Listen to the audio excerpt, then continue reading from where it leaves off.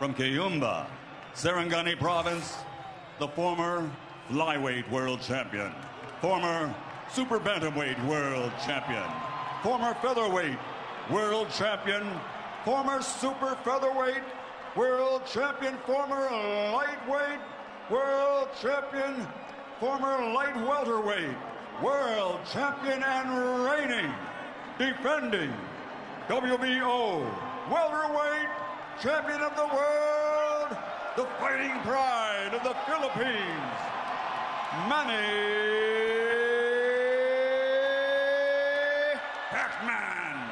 Pacquiao!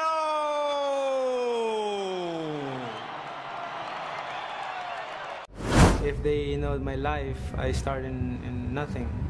We don't have a house, sometimes we don't have food to eat.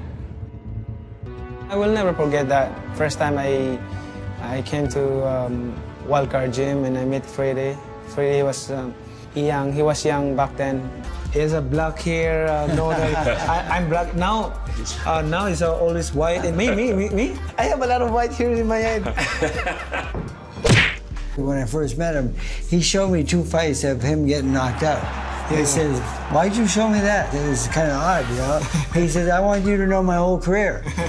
After a couple rounds, he likes me because I punch hard. He said, I punch hard, and I like the way he do mitch, and I like the way he train.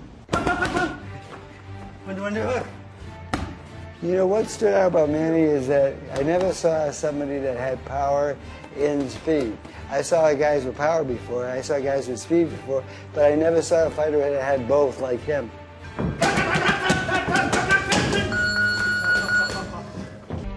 Then, of course, the Waba fight came up. When we heard the notice 2 weeks before the fight, he's worried a little bit because 2 weeks preparation before the fight, and it's a championship fight. But the thing is, I told him that I just finished my fight in the Philippines, so nothing to worry because I'm in shape.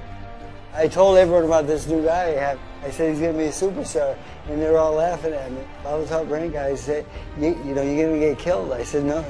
I said, watch this guy. He's something special. The odds were so big on the Waba, I was trying to get a bet down. Odds were like 65 to 1, and there's no bets. So I couldn't get a bet down. The odds, although we're underdog, you know, we're very confident that we were going to win the fight.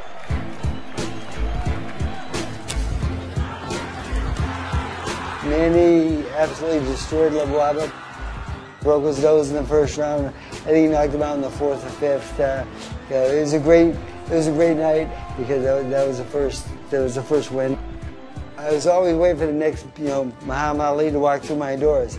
And then came Manny Pacquiao, and Manny Pacquiao changed my life. I told him until my last year of my career, I will not change you as a trainer. I love Freddie Roach.